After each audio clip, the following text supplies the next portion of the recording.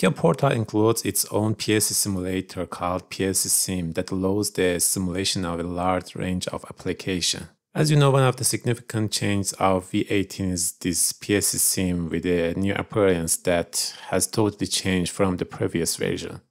So today I would like to talk about this PLCSim and how to simulate our program in a TIA Portal V18.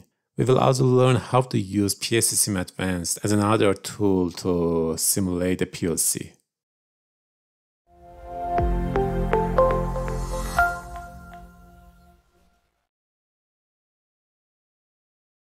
Open the TIA Portal and create a project. This can take a little bit.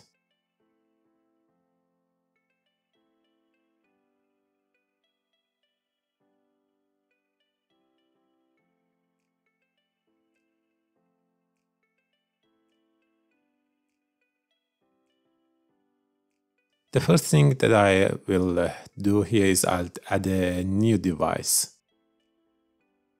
A catalog will be open to choose from.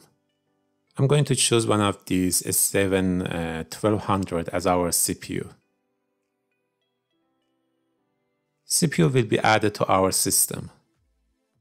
This dialog wants you to use a password for the CPU to secure the system. If you don't need a password, then uncheck here. Press Finish. Let's make a simple program. Open the main program from the program blocks. I want to turn on and off an output with two buttons.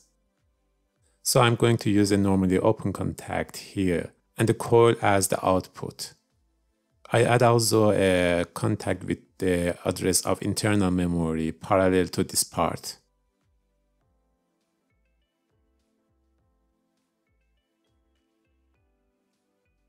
Let's call the buttons PB1 and PB2.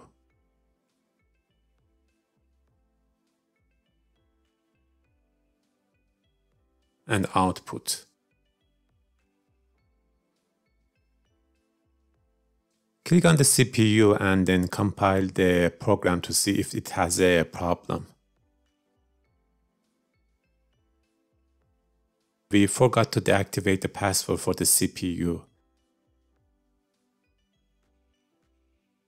If you want to protect the CPU, you can define a password here.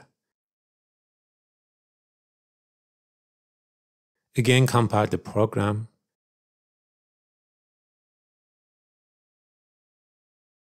We don't have any errors. Now, instead of downloading the program to a real physical PLC, we can simulate it. To do that, click on this icon, Start Simulation. The dialog asks, do you want to enable simulation in your project? Yes, I do. This one says if we start the simulation, other Ethernet connections between the TIA Portal and your PLC will be disabled. The new PLCSim will open and a window from TIA to connect to the PLCSim.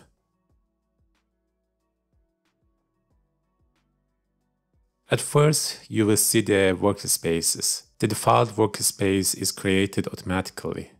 You can create a new workspace using this button or open a workspace from a specific path in your Windows. Here you see the CPU list and type of your communication. Simulation table to change the value of the variables. And even to simulate some events like hardware and diagnostic errors (OBs). What we need to do now, go back to the TIA and press Connect. TIA will connect to the PLCSim. Press Now Load to load the program into the simulated PLC. Put the PLC in run mode and then finish.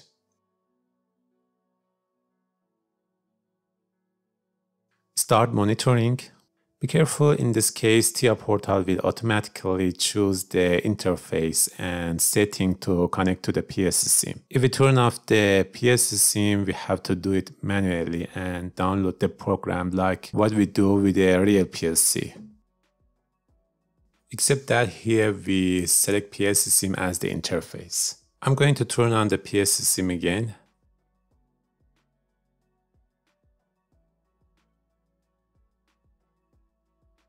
TIA could connect to the PLCSim as soon as it is powered. Start search to find the virtual PLC. And then load.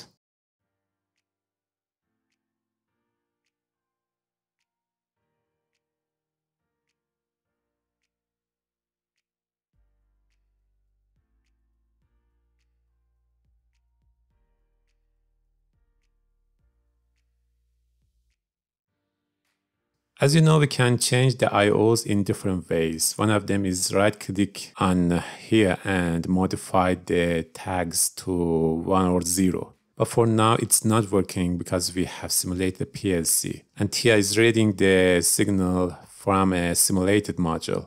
This input has currently a 0 or false value inside the PLC, so we cannot change it. But as you know, the way to control the tags is using PLCSim. Click on this icon here and create a new sim table using this sign here. I'm going to add a row. Like what we have in tag tables, write the name of the tags.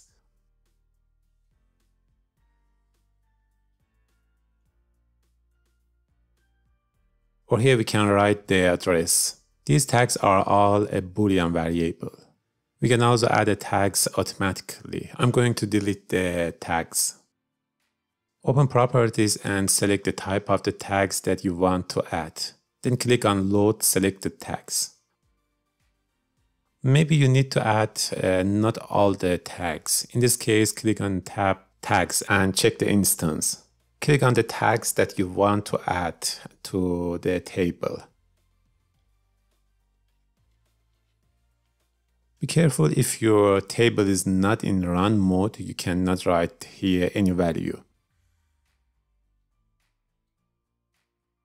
At first, you will see the initial values that are all false. Now let's change the values of the tags. I'm going to modify PB1 as true, so I type 1 here.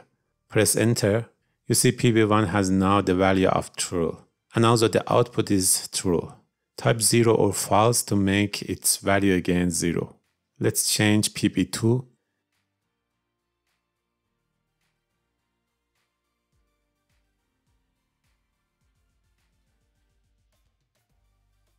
We can even add another tag table and change the tags using different tables.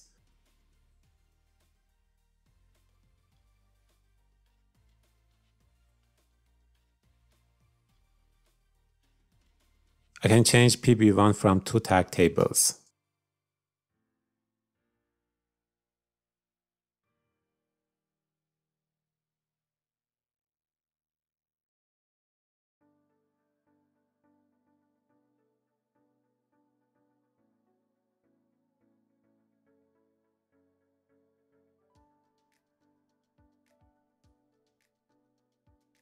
Or if you want, you can delete the tables from the tab properties.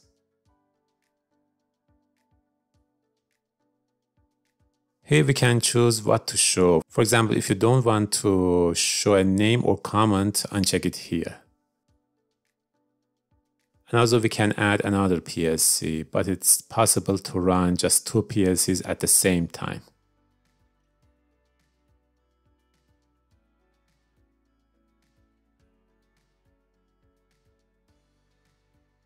Alright, that was how we can use PLCSim in V18 to simulate our PLC. But we have also another option to simulate a PLC. It's PLCSim Advanced. It will be installed with the TIA Portal V18 package. I'm going to open it.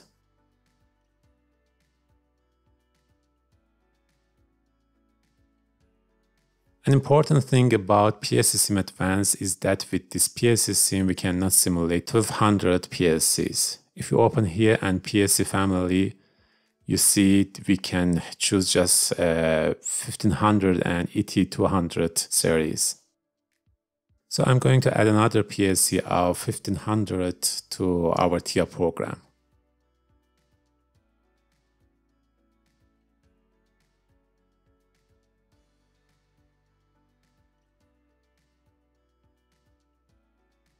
Do not forget to give full access. or write a password for PLC.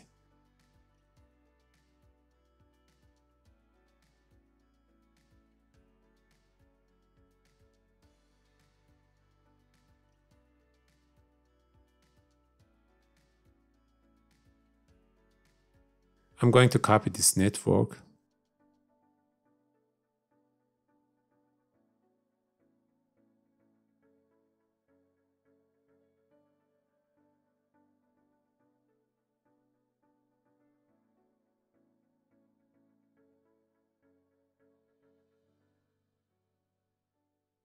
Define the tags.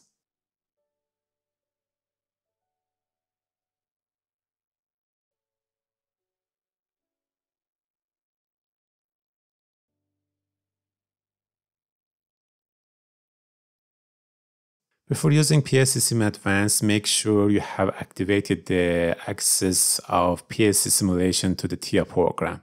It will be activated when we want to use a normal PLCSim, because if you remember with the pop-up window, TIA asked us to activate it. But if it's not activated, click on Project and Properties. Go Protection tab and make sure this option is checked. With PLCSim Advanced, like PLCSim V18, we have two options of operating mode. The PLCSim mode is like what we did with the PLCSim V18. It's an internal communication inside the PC with the TIA Portal. In this mode, we cannot communicate with a real PLC using an Ethernet adapter. But with TCP/IP mode, we can use this PLCSim like a real PLC and communicate with another physical PLC through Ethernet protocol. This time, let's use a TCP/IP mode. With the virtual adapter activated, you have two options available. Local, that does not allow communication with the real Ethernet network, and Ethernet, that allows communication with a real Ethernet device. Here we don't communicate with a real PLC using Ethernet, so I choose local. Virtual time scaling can make your virtual PLC slower or faster. When you start PLCSim Advanced, the virtual system time of the virtual controller starts with the system time of your Windows. The virtual system time is based on the virtual clock. So if a scaling factor is used, the system time runs faster or slower. Here we can disable the overrun detection for motion control with OB91. When the checkbox is selected, overruns are detected. If it seems a little bit complicated for you, it's okay. Strict motion timing is in advanced level. We don't need this feature currently. Now you have to specify a name for this simulation. It can be any name.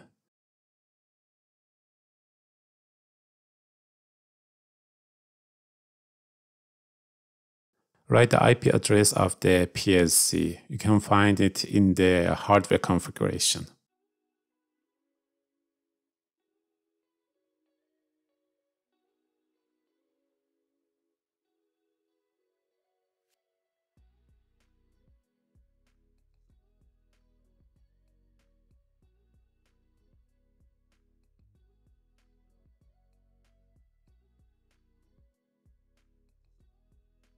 Default gateway we don't need.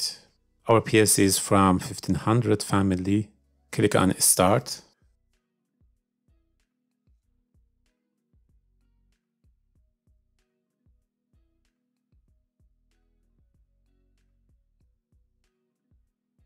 Go back to the TIA and download our program.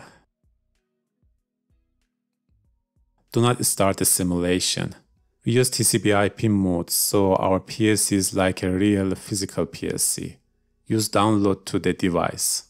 This time we should select Siemens Virtual PLC Adapter as the interface. If TIA could not find the virtual PLC, check the IP address of your Ethernet adapter. They should be in the same range.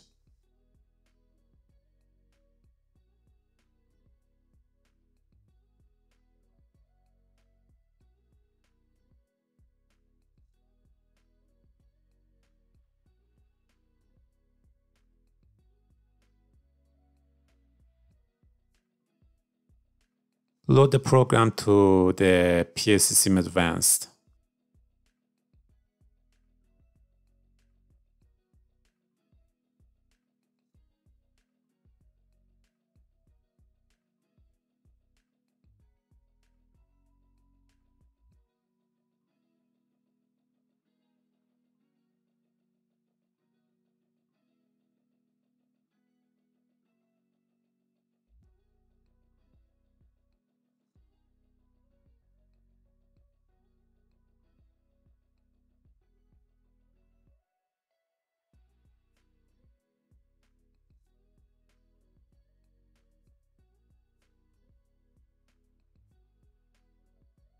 Here you see the PLC is in run mode, and here turn on and off or delete the PLC. Then we have additional settings like the runtime manager port that allows you to open a port for direct communication between different runtime managers. And the virtual schematic memory card allows you to define a folder as the content of the memory card of the simulated PLC. These are not important for our level. One of the disadvantages of PLCSim Advanced is that it's not possible like PLCSim to create a tag table and change the values. We can just force the values from the force table inside the TIA Portal. If you need to change tags, use PLCSim V18.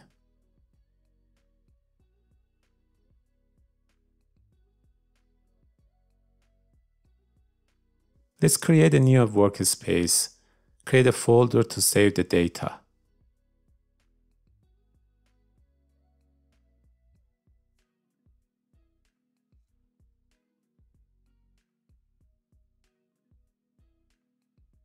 To open it, click on Action. The icons of PLC and Sim table will appear. Add the PLC. Like PLCSim Advanced, select TCP/IP mode and local.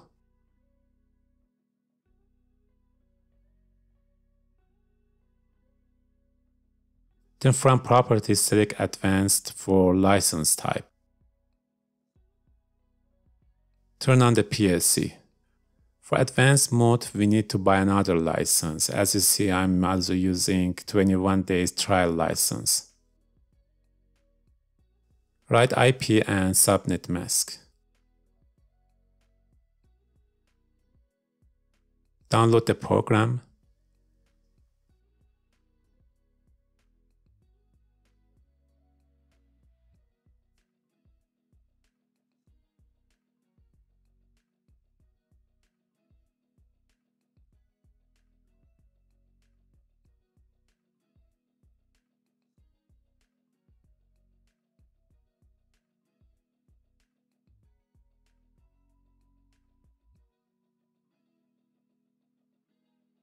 With the Sim table, change the tag value.